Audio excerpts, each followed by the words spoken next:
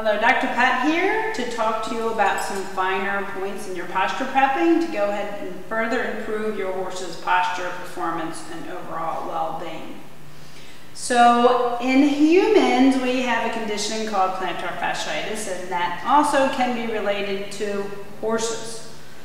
If you've ever had it, it's a very debilitating, painful disorder, which is not always easy to resolve, but I find it to be much easier to resolve in horses than in people, which is exciting. When you get up in the morning as a person, you end up walking across the floor like this with your feet underneath you because you don't want to sit down and sink and stretch into your Achilles and your plantar fascia. You'll see horses, for a multitude of reasons, imbalance in their shoeing, poor fitting saddles that make them get hollow, and then they want to stand more like a goat on a rock. You might be able to go ahead and correct the front end posture with changing up the saddle, but quite often the hind end still wants to stand too far underneath. When we have that, that can also smash the heels down, causing imbalance of the feet, and then you're perpetuating the problem. So in the horse, essentially, his gaskin is his calf. This is our heel, so this would be the bottom of the foot and the toe. So this would be the plantar fascia. So we have the superficial flexor tendon, the deep flexor tendon, and then we have the suspensory, and that is what's making up that plantar fascia. So those three tissues, elements, the tendons between each other and the suspensories, should be able to glide. And the tendons should be able to glide within the tendon sheath so that they can work like a piston. So as you sink down, and he sinks down into his fetlock, into his hock, his stifle, and his hip, that's all part of the shock absorption and the suspension, right, with the suspensory ligament.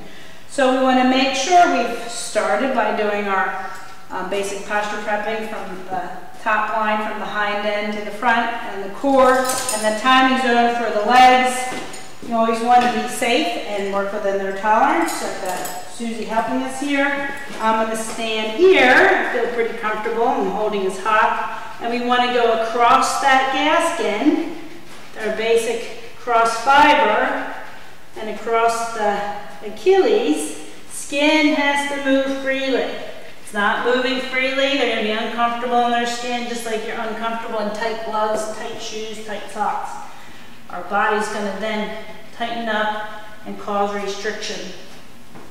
So I'm going to do the basic cross fiber. You want to go all the way down into the foot.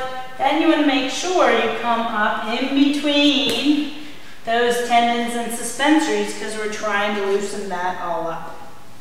Keep those lymphatics moving, circulation.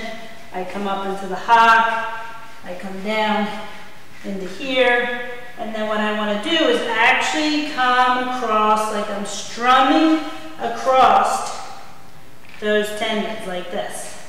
And that really helps to release some of the tightness up in here, which is where we would get heel pain. Horses also have many issues there that veterinarians need to try and treat, and so hopefully we can help to undo those before they get started. So we're going to turn them a little bit here. Oh boy, critter. So you can see, if I pick this up, boy, good boy. So I can, he's a little hairy here, but I can strum and pull and push those tendons over. And they're going to be tighter as they're anchored up there stronger. So that's what I'm doing as I'm coming across. I'm playing those tendons. Good boy. And when they want to drop the toe like that, drop their hip, then I know that I've loosened that up pretty nicely. And then they're going to be much more comfortable standing down into that weight. Now, what do you think there? So at the same time, you don't want to forget about starring the forward. The point of the hip is also the right rear wheel, the functional axis of rotation. So you might have some restrictions in that fascia. So you want to make sure that you do the star and the far technique. Some horses you need to do that as much as you do down there when you're first starting to release stuff, just depending on what's going on, if we have any dense stains, red flags, or scar tissue. So that is plantar fasciitis. Hope you enjoyed it.